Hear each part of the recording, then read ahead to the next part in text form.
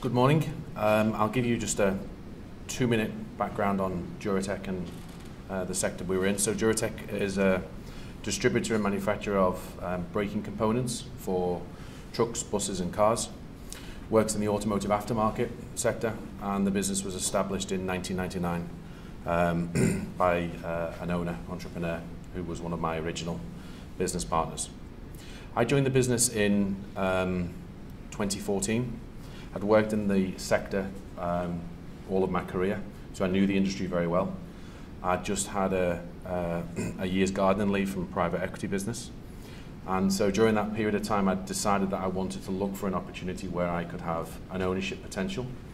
I was approached by the original owner in the summer of 2014, and I joined in 2014, in October 2014. The business was really struggling. There'd just been a failed MBO, and that was the kind of MBO that Andy wouldn't want you to get involved in. There was a lot of acrimony, a split in the business, the culture of the business had deteriorated, business performance had deteriorated, and the business was losing money. So the first objective was to stabilize the company, which we did successfully for about 18 months. And then the opportunity then came to be involved in the first MBO. The shareholding split at the time was 75% of the founder, 25% the managing director. And the managing director and the owner had originally both going to be departing in 2014. The MD, who I was working with, realized the journey the company was about to go on, so he decided he didn't want to leave, and he wanted to stay, and he wanted to be involved in the first MBO. So we concluded that in April 16. And I was able then to take 37% of the business, which was obviously not a controlling share by any imagination, but it was something that allowed me to feel that there was progress towards the end result. We then carried on to grow the business, and I had a verbal agreement with my partner that he was looking to exit in, say, 2018, 2019. We discussed that over the Christmas of 2018 and decided that 2019 would be the year. And that was important to me because I could really see the business start to perform. I brought in 2 directors into the company. I was effectively in day-to-day control of the business at this point. My partner was chairman 2 days a week. And we knew that if we delayed any longer, then the value would just go to the wrong level altogether. So we then appointed Shorts, and we went through the process that Andy described first of all. So the management buyout, we had to do it then, because like I say, the price was going to go higher and higher. We knew the business intimately, and that's very, very important. But at that time, I started to have thoughts around the people I wanted around me, and I had discussions with Shorts and with Frietz, who was our legal advisor at the time. And I wanted to bring the 2 directors with me, but like Andy said, I knew that they weren't in a financial position to take a stake in the business. So I discussed options around where I could gift a stake to each of them, and that was 10% each. My view on that was that if I announced the day of the MBO that I'd bought 100% of the company, I put myself in their shoes, how would they feel? You didn't even give me an option. You didn't even let me look if I could be involved. I knew that they were crucial to the growth of the business, and they were crucial to the future growth of the business to get us to where we ultimately wanted to get to, which was a full exit. So in 2019, we conducted the negotiations. They were relatively straightforward. My business partner was a very strong-willed individual. He had an idea of what his 67% of the business was worth. Andy felt it was a little bit toppy, but I knew what we had in the background. I knew what plans we had, what plans we'd been delaying slightly, to kick the business forward. So at the time, I knew it was a fair price. It's important when you go through the MBO process that you are comfortable with the people you're going to bring on board. You should know the business. Obviously, there is less legal, what's the right word? There's less legal comfort that you get when you do a management buyout, but you should know the business anyway. If you don't know the business, you shouldn't even be thinking about conducting an MBO. We then went through that process, and we managed to conclude that in October 2019. Like I say, the locking the sales director and the ops director in was key. You know, we were able to structure it with a shareholders agreement. Basically, unless they died or had to leave the business through illness, they were a bad leaver. And that was very important to me. I didn't want a situation where we could have an argument, we could have a dispute, they could be offered another opportunity in another business, and then you've then got someone who owns 10% of your business who's not inside the company. So, you know, you have to have a pretty chunky conversation with somebody. You say, I'm potentially going to change your life by giving you 10% of the business. They didn't have to pay for it. The tax team under Dave Robinson at Shorts was able to structure it where they paid a small amount of tax, and it's a very modest amount of tax, and for that they own full 10% of the business. But like I say, any way I deem them a bad leaver, those shares kick back to me straight away. So it was fascinating to see these are people who are already loyal to you, they're part of your management team, but the improvement and the change in their mentality when they had skin in the game is huge. And that proved very, very vital, obviously, because then COVID happened, and you've then got to really dig in. So this locks them into the business. It meant for me that I had the people around me that I wanted. Basically, one of them, everything that happened inside the business, purchasing, operations, he looked after that. Sales and marketing, everything outside the business, the other guy looked after that, and I just effectively had to manage 2 people. It's simplified, but that's effectively what it was. We then obviously went through COVID, and like a lot of businesses, it was daunting in the first couple of months, and then we realized that actually there was more business there to be had, and the business grew through that period.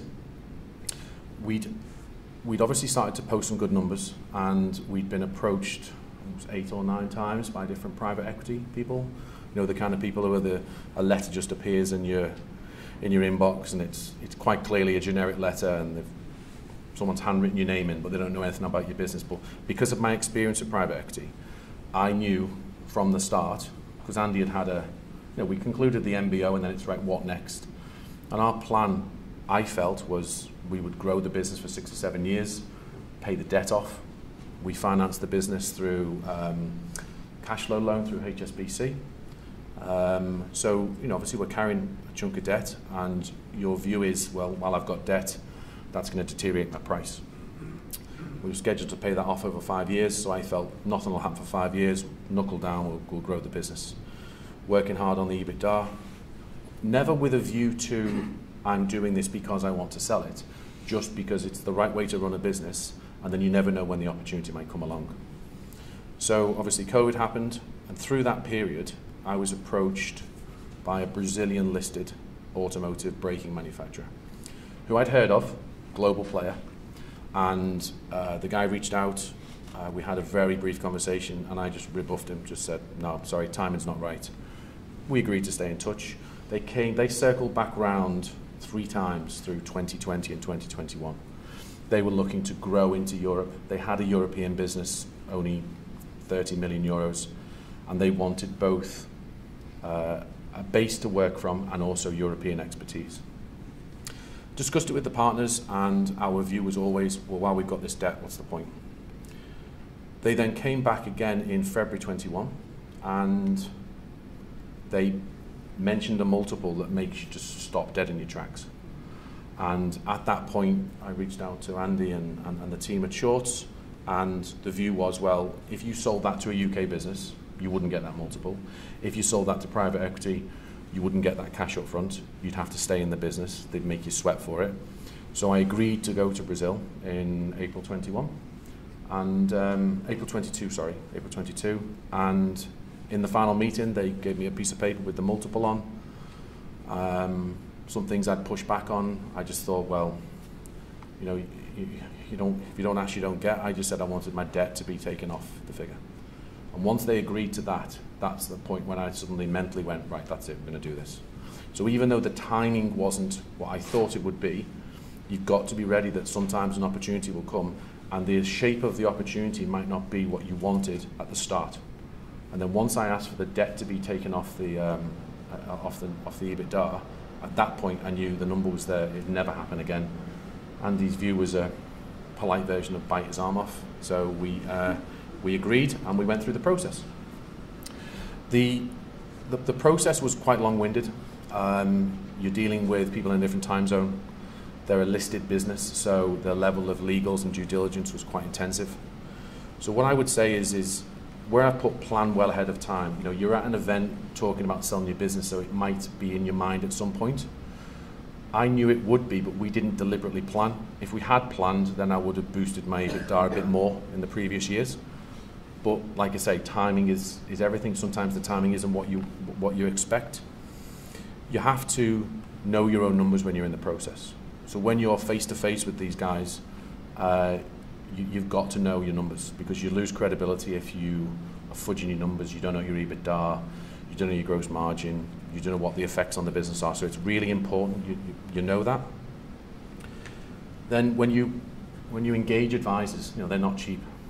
You'll understand this. They're not cheap, either the legal advisors or the corporate advisors, but you pay for what you get. And so you pay for that level of advice, and it's important you listen to it. They don't know your business, but they know how to sell a business. So that's really, really important. As well, on the tax point of view as well, there is many, you have a feeling that you know what the tax implications would be, but then when you sit down with an expert who says, well, actually, if we do it this way, it means this or this or this, that's when you can really have your eyes open. So it's important you listen to the advice that you're paying for. You know, for us at the time, we obviously had, we still had an outstanding loan with HSBC. So they had certain covenants around our business as well. So we have to respect that. And you have to keep them involved. And the timing of when you talk to them about that is really important. So again, you listen to advice from that. I found it really helped us to remain good communication with the buyer. You've got to let them in. You've got to get to know them. You know, they're human beings. They've got likes, dislikes. It's not just all about business, because you're going to be working with these people potentially afterwards as well. So I found, you know, we had a WhatsApp group, and when things got a bit chunky between the advisors and their advisors, sometimes you just reach out yourself, because you've got to know these people. You've probably socialized with them. You've probably had meals. You've got that commonality. So we had times when Andy and his opposite number just couldn't get over something. So I just reached out to the CEO, just said, come on, this is going to fall apart unless we sort this out. So you've got to be involved in the process. You know, that's really, really important. And that's what I mean by stand your ground. You know, there are times that the people on the other side of the transaction are paid to reduce your EBITDA and reduce your multiple. That's their job. Whereas the shorts team are paid to maximize your value as well. So if you feel that there is something about your business that they are saying, well, that's a threat, or that's not going to happen in future. With us, it was, those of you who bring product in from the Far East, you'll know that containers went to $10,000. So my EBITDA was dramatically reduced by that. You know, we bring in 40 containers a month in, and when you're paying $9,000 too much a container, that's a big, big chunky number. So their side of it was, well, you know, container prices aren't going to drop. They had dropped. They're not going to stay at that low level. They had stayed at that level. And the price increases I'd put into the business to compensate, they were like, well, you're going to have to unwind them. And that was a real crunch point. That was a point where I thought, well, no, I'm not giving it up. I'm not ready to sell it.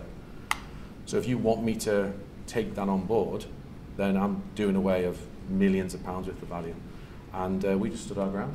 And we just said, absolutely not. And you've got to have the nerve to make your point and then shut your mouth and just stare at them.